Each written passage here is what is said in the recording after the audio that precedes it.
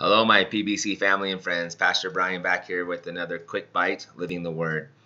Uh, this morning I woke up and I was thinking a lot about, actually I've been reading a lot about and hearing a lot about from a lot of different brothers and sisters in Christ who are, well, ultimately just really upset about the state of our economy, or perhaps even what the state of our economy is going to look at the end of all this and this time that we're in right now.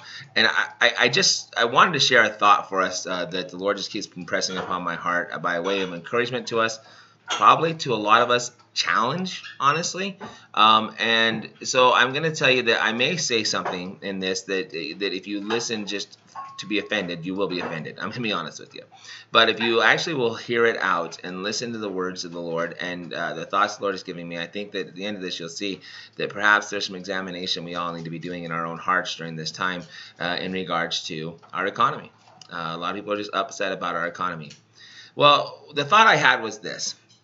And it comes from Matthew chapter 6. Now, you guys are familiar with this passage, but I'm going to jump us through the entire chapter a little bit as we go through this. So, the Lord really impressed upon my heart this morning as I was thinking about the economy and what people are facing with the economy. Now, I want to be honest. I know that some of you have lost money, be it in 401ks, or you know family members who have lost money in their 401ks, or in their investments in the stock market, or they're losing their jobs, or whatever the case may be. And I understand those are serious, guys. I'm not taking away from what you're dealing with there. But ultimately, as Christians, I don't want to say that doesn't matter, but that doesn't matter. I mean, I can't think of a better way to say it. Because in Matthew chapter 6, and I just want to read to us a passage you'll be familiar with. You've heard this 1,000 times. You've heard it once, right? Verse 24, the Lord speaking, he says these words to us. He says, "No man can serve two masters, for he will hate the one or he will love the other, or else he will hold to the one and despise the other. You cannot serve God and mammon." Well, here's the thing. As Christians, I think when we get upset about the economy, over upset about the economy, I'm not saying there isn't disappointment and things like that, but when you make that such a focus of what you're looking at right now, and it's such a big deal in your life right now, I'm going to tell you right now, honestly, who is your God? Is it mammon or is it God?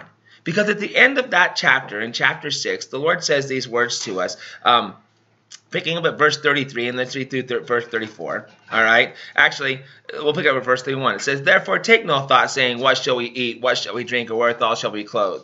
For after all these things do the Gentiles seek. For your heavenly Father knoweth that ye have need of all these things." So first of all, God knows what we need.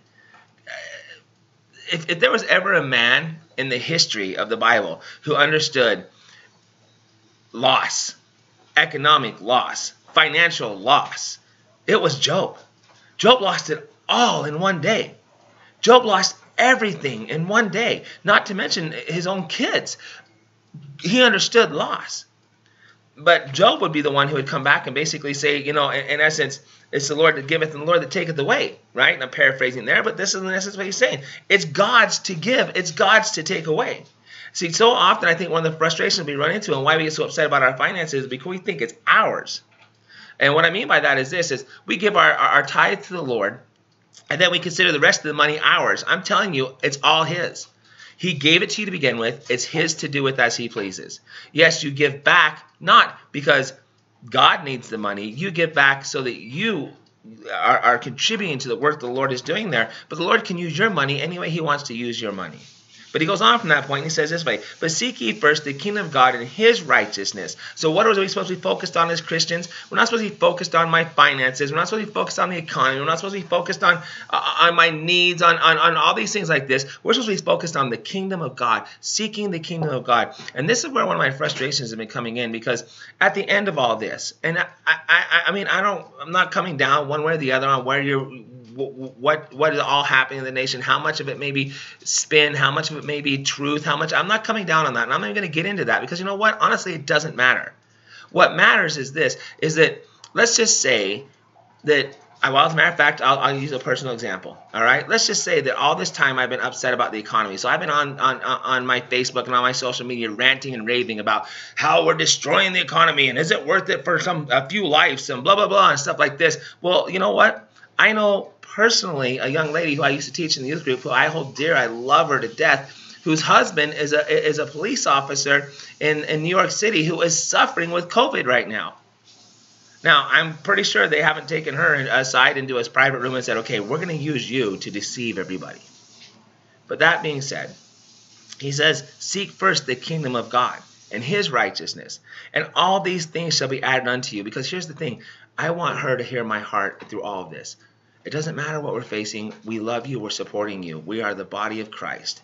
At the end of this, I don't need to have money. At the end of this, I don't need to have, I mean, it's going to sound horrible. I don't need to have a home. At the end of this, I don't need to have cars. I don't need to have, what I need is Jesus. I need to seek the kingdom of God first.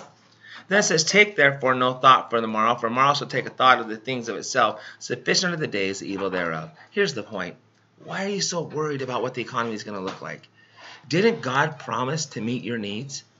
Didn't God say that he knows what you have need of, and that he'll take care of those needs? So why are you so upset? Because maybe you've been putting too much stock in the mammon, too much stock in God, the God of mammon, instead of the the Lord of Lords, the King of Kings. You know, brothers and sisters, let's get a right perspective in all of this. If at the end of all this time, the economy is flat, busted, broke, and we're back into a complete economic crisis. This nation's been through it before. Many of our relatives and our grandparents lived through different times that were much like that. You know, the sky was falling then, and we think it's falling now, but it is not. So I want to close with the very first Bible verse I ever memorized. And it is actually a Bible verse that I memorized before I even knew Jesus Christ as my Lord and Savior. Now, I memorized this in a different manner and for a different purpose, but now I have memorized it for the right reasons. I have it in my head now, understanding what the Lord is really saying. He says in Philippians chapter 4, verse 19, but my God shall supply all your need according to, I always paraphrase it, so I want to read it actually the right way. I apologize. My God shall supply all your need according to his riches in Christ Jesus. Listen, my God shall supply all your need according to his riches. See, that's the key. Everything is his. It's not yours. It's not mine. It doesn't belong to the leaders of our nation. It doesn't belong to, it is his to do with as he sees fit. Shall you accept good at the hand of the Lord and not evil? What if the Lord decides to destroy our economy? Okay, Lord, as long as at the end of the day, I'm seeking you.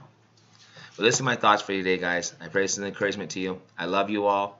And remember, we're all in this together. We all have our worries. We all have our frustrations. But we have a God who is on our side and knows our needs. Love you. Until we see each other again. Bye.